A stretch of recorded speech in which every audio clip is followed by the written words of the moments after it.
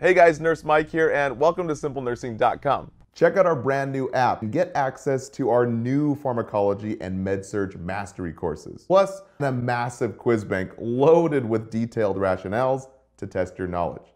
Join for free. Click the link in our description below. Now, antidepressants, the big mamas here. We have SSRIs, SNRIs, TCAs, and MAOIs.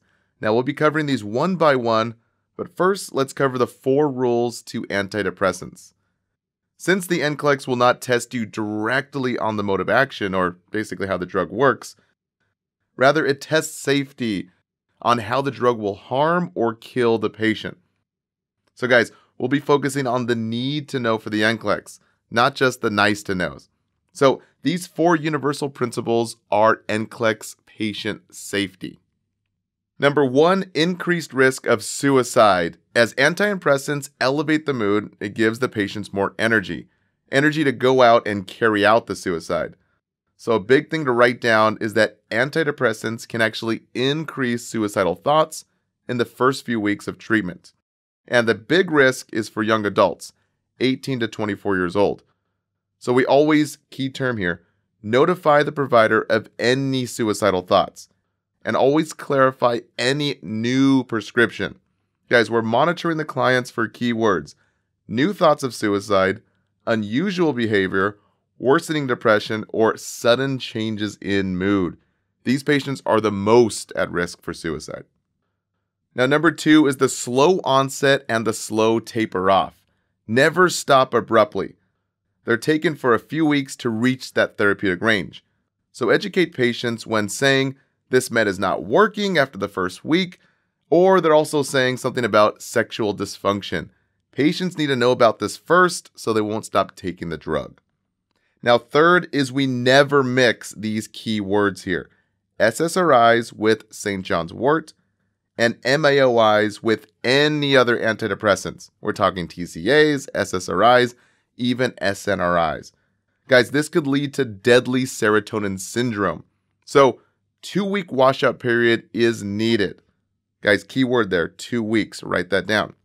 Keywords: never start a new antidepressant while tapering off an MAOI or another. So just coming off the day before is a big no-no. Always a taper off and never mix. Now, point number 4 is all psychiatric drugs usually decrease the blood pressure. So we teach slow position changes for risk for falling and causes weight changes. Mostly weight gain. Now, first up are the SSRIs, sertraline, citalopram, and escitalopram. Guys, those came up the most often on all the quiz banks. But we also have paroxetine and fluoxetine. Now, SSRIs are given mainly for depression, anxiety, and PTSD. Now, the mode of action is quite simple. Typically not tested on the NCLEX, but it could come up on pharmacology exams. So guys, just let the name help you. For SSRIs, selective serotonin reuptake inhibitors. Basically inhibits the reuptake of serotonin, keeping more around. So serotonin levels are increased in the body. Now, the 4 common side effects, which usually improve after 3 months. Number 1 is weight gain. Number 2, which is a big one, sexual side effects. The key point, and always on the NCLEX, write this down. Sexual dysfunction. So just remember, sertraline causes sexual dysfunction. And there's no sedation. So don't be tricked. SSRIs usually cause insomnia. Now, priority key points. We use the acronym SSRI. S for the suicide risk that is increased when starting the med or changing the dose. Again, high risk is age 18 to 24. And a key priority to monitor, big key point right here, report more energy without change in depression. Guys, huge risk for suicide. Thanks for watching. For our full video and new quiz bank, click right up here to access your free trial. And please consider subscribing to our YouTube channel.